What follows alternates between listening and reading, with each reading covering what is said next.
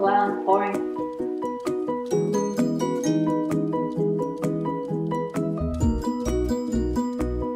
Hey everyone, welcome back. We are starting chapter 6 today, and I'm just really excited about where this book is kind of going off into. It's just not what I thought it would be, and I think that's what has been the most exciting and refreshing, is that it's not what I anticipated. So I'm pretty excited to start chapter 6, and I'm going to go ahead and do that. The first thing we did was talk to Miss Garber about our plans for the orphans, and she thought it was a marvelous idea. That was her favorite word, by the way, marvelous. After she greeted you with, hello. On Monday, when she realized that I knew all my lines, she said, marvelous. And for the next 2 hours, whenever I'd finish up a scene, she'd say it again. By the end of the rehearsal, I'd heard it about 4 zillion times. But Miss Garber actually went on our idea one better. She told the class what we were doing, and she asked if other members of the cast would be willing to do their parts as well, so that the orphans could really enjoy the whole thing. The way she asked meant that they really didn't have a choice, and she looked around the class waiting for someone to nod so she could make it official. No one moved a muscle, except for Eddie. Somehow, he'd inhaled a bug up his nose at that exact moment, and he sneezed violently. The bug flew out of his nose, shot across his desk, and landed on the floor right by Norma Jean's leg. She jumped out of her chair and screamed out loud, and the people on either side of her shouted, ew, gross! The rest of the class started looking around and craning their necks, trying to see what had happened. And for the next 10 seconds, there was total pandemonium in the classroom. For Miss Garber, that was as good of an answer as she needed. Marvelous, she said, closing the discussion. Jamie, meanwhile, was getting really excited about performing for the orphans. During a break in rehearsal, she pulled me aside and thanked me for thinking of them. There's no way you would know, she said almost conspiratorially, but I've been wondering what to do for the orphanage this year. I've been praying about it for months now because I want this Christmas to be the most special one of all. Why is this Christmas so important? I asked her, and she smiled patiently, as if I'd asked a question that really didn't matter. It just is, she said simply. The next step was to talk it over with Mr. Jenkins, the director of the orphanage. Now, I'd never met Mr. Jenkins before, being that the orphanage was in Morehead City, which was across the bridge from Beaufort, and I'd never had any reason to go there. When Jamie surprised me with the news the following day that we'd be meeting him later that evening, I was sort of worried that I wasn't dressed nice enough. I know it was an orphanage, but a guy wants to make a good impression. Even though I wasn't as excited about it as Jamie was, no one was as excited as Jamie.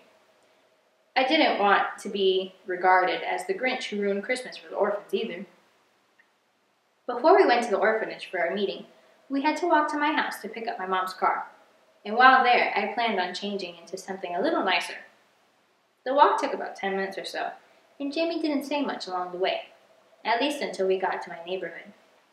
The homes around mine were all large and well kept, and she asked who lived where and how old the houses were. I answered her questions without much thought, and when I opened the front door to my house, I suddenly realized how different this world was compared to her own.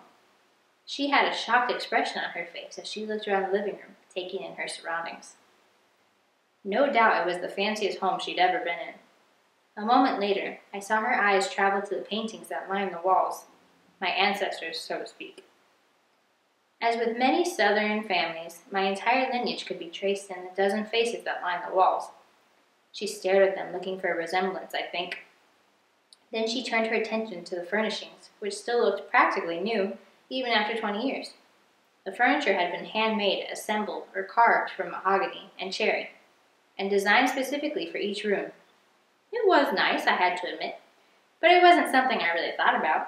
To me, it was just a house. My favorite part of it was the window in my room that led to the porch on the upper level. That was my escape hatch. I showed her around, though, giving her a quick tour of the sitting room, the library, the den, and the family room. Jamie's eyes growing wider with each new room. My mom was out on the sun porch sipping a mint julep and reading. She heard us poking around.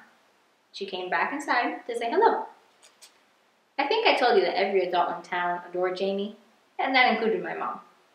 Even though Hedbert was always giving the kinds of sermons that had our family's name written all over them, my mom never held it against Jamie because of how sweet she was.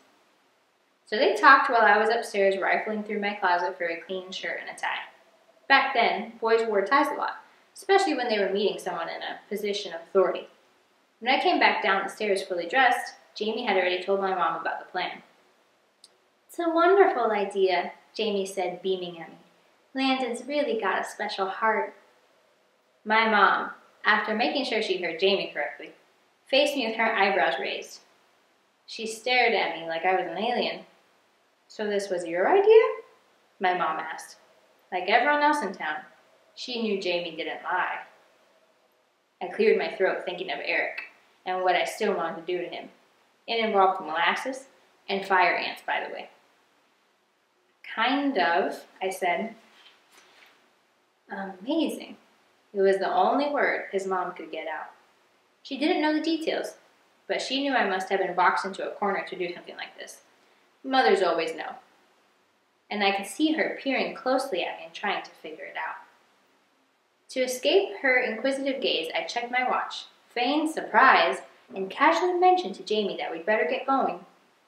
My mom got the car keys from her pocketbook and handed them to me, still giving me the once-over as we headed out the door. I breathed a sigh of relief, imagining that I'd somehow gotten away with something. But as I walked Jamie to the car, I heard my mother's voice again. "Come on over any time, Jamie," my mom shouted. "You're always welcome here." Even mothers could stick it to you sometimes. I was still shaking my head as I got in the car. "Your mother's a wonderful lady," Jamie said. I started the engine. "Yeah, I guess so." "And your house is beautiful." "Uh-huh." "You should count your blessings, Landon." "Oh," I said, "I do. I'm practically the luckiest guy alive." Somehow, she didn't catch the sarcasm in my voice. We got to the orphanage just about the time it was getting dark. We were a couple of minutes early, and the director was on the phone. It was an important call, and he couldn't meet with us right away, so we made ourselves comfortable. We were waiting on a bench in the hallway outside his door when Jamie turned to me. Her Bible was in her lap. I guess she wanted it for support. But then again, maybe it was just her habit. "You did really well today," she said. "With your lines, I mean." "Thanks," I said, feeling proud and dejected at exactly the same time. "I still haven't learned my beats, though," I offered. There was no way we could practice those on a porch, and I hoped she wasn't going to suggest it. "You will. They're easy once you know all the words." "I hope so." Jamie smiled, and after a moment she changed the subject, sort of throwing me off track. "Do you ever think about the future, Landon?" she asked. I was startled by her question because it sounded so ordinary. "Yeah, sure, I guess so," I answered cautiously. "Well, what do you want to do with your life?" I shrugged, a little wary of where this might be going. "I don't know yet. I haven't figured that part out. I'm going to UNC next fall. At least I hope so. I hope to get accepted first." "You will," she said. "How do you know?"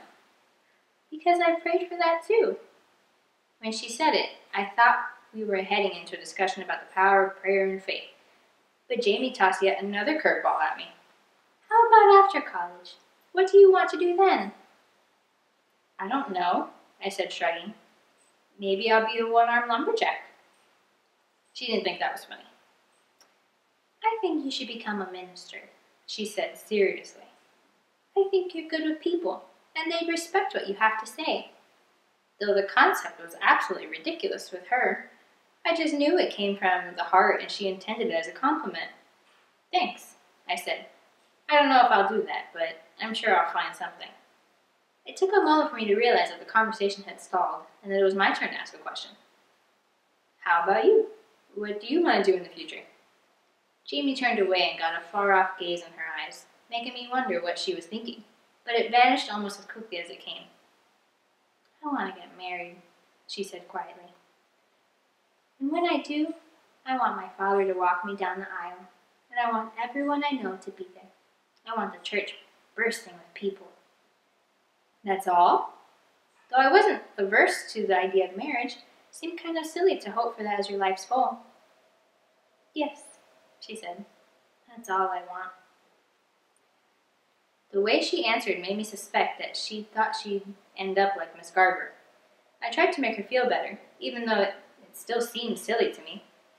Well, you'll get married someday. You'll meet some guy, and the two of you will hit it off, and he'll ask you to marry him. And I'm sure your father will be happy to walk you down the aisle. I didn't mention the part about having a big crowd in the church. I guess it was the one thing that I couldn't imagine. Jamie thought carefully about my answer, really pondering the way I said it, though I didn't know why. I hope so, she said finally. I could tell she didn't want to talk about it anymore. Don't ask me how, so I moved on to something new. So, how long have you been coming out to the orphanage? I asked conversationally. 7 years now. I was 10 years old the first time I came. I was younger than a lot of the kids here. Do you enjoy it, or does it make you feel sad? Both. Some of the children here came from really horrible situations. It's enough to break your heart when you hear about it. But when they see you come in with some books from the library or a new game to play, their smiles just take all the sadness away. It's the greatest feeling in the world. She practically glowed when she spoke. Though she wasn't saying it to make me feel guilty, that was exactly the way I felt. It was one of the reasons it was so hard to put up with her. But by then, I was getting fairly used to it. She could twist you every way but normal. I'd come to learn. At that moment, Mr. Jenkins opened the door and invited us in. The office looked almost like a hospital room, with black and white tiled floors, white walls and ceilings, and a metal cabinet against the wall. Where the bed would normally have been, there was a metal desk that looked like it had been stamped off the assembly line. It was almost neurotically clean of anything personal. There wasn't a single picture or anything. Jamie introduced me, and I shook Mr. Jenkins' hand. After we sat down, Jamie did most of the talking. They were old friends, you could see that right off, and Mr. Jenkins had given her a big hug as soon as she'd entered. After smoothing out her skirt, Jamie explained our plan. Now, Mr. Jenkins had seen the play a few years back, and he knew exactly what she was talking about almost as soon as she started. But even though Mr. Jenkins liked Jamie a lot, and he knew she meant well, he didn't think it was a good idea. I don't think it's a good idea, he said. That's how I knew what he was thinking.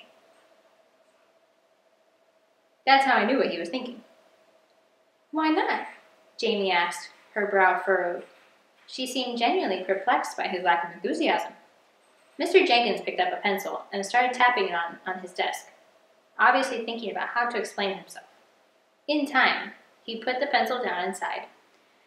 Even though it's a wonderful offer, and I know you'd like to do something special, the play is about a father who eventually comes to realize how much he loves his daughter.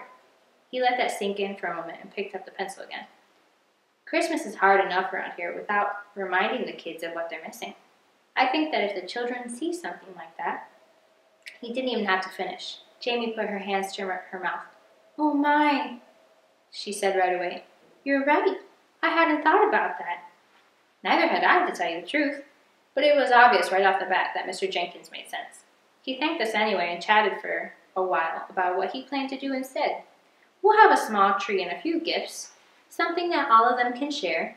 You're welcome to visit Christmas Eve. After we shared our goodbyes, Jamie and I walked in silence without saying anything. I could tell she was sad. The more I hung around Jamie, the more I realized she had lots of different emotions. She wasn't always cheerful and happy. Believe it or not, that was the first time I recognized that, in some ways, she was just like the rest of us. I'm sorry it didn't work out, I said softly. I am too. She had that faraway look in her eyes again, and it was a moment before she went on. I just wanted to do something different for them this year, something special that they would remember forever. I thought for sure this was it. She sighed. The Lord seems to have a plan that I just don't know about yet. She was quiet for a long time, and I looked at her. Seeing Jamie feeling bad was almost worse than feeling bad because of her. Unlike Jamie, I deserved to feel bad about myself. I knew what kind of person I was. But her? While we're here, do you want to stop in and see the kids? I asked into the silence. It was the only thing I could think to do that might make her feel better. I could wait out here while you talk to them, or go in the car if you want. Would you visit them with me? She asked suddenly. To be honest, I wasn't sure I could handle it, but I knew she really wanted me there, and she was feeling so down that the words came out automatically. Sure, I'll go.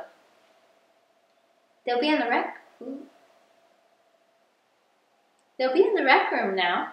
That's where they usually are at this time, she said. We walked down the corridors to the end of the hall, where 2 doors opened into a good-sized room. Perched in the faraway corner was a small television with about 30 metal folding chairs placed all around it. The kids were sitting in the chairs, crowded around it, and you could tell that only the ones in the front row had a good view of anything. I glanced around. In the corner was an old ping-pong table. The surface was cracked and dusty, the net nowhere to be seen. A couple of empty styrofoam cups sat on top of it, and I knew it had been used in months, maybe years.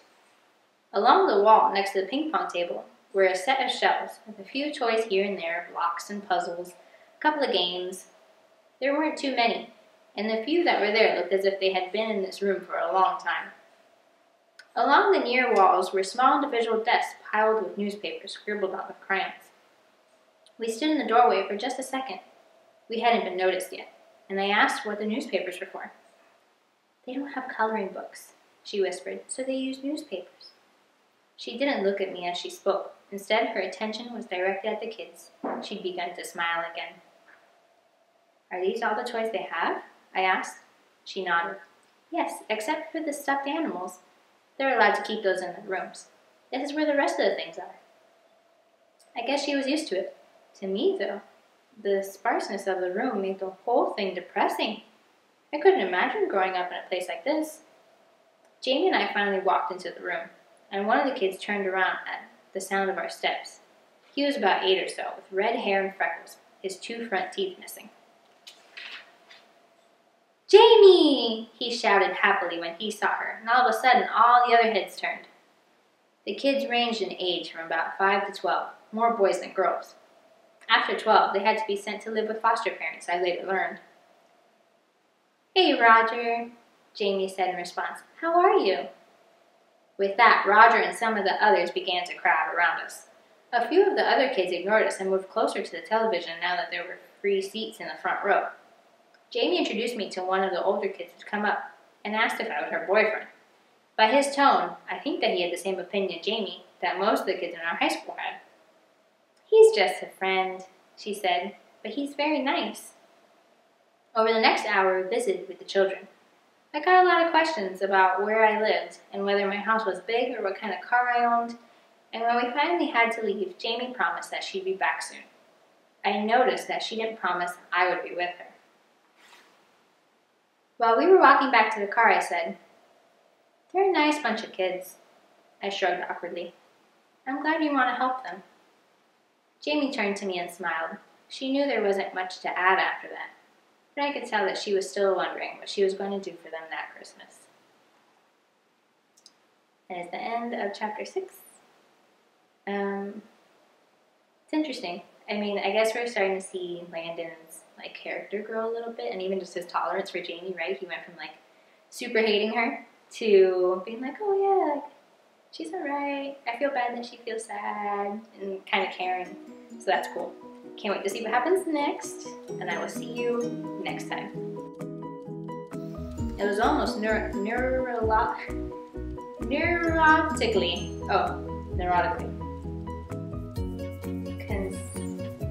Conspiratorially?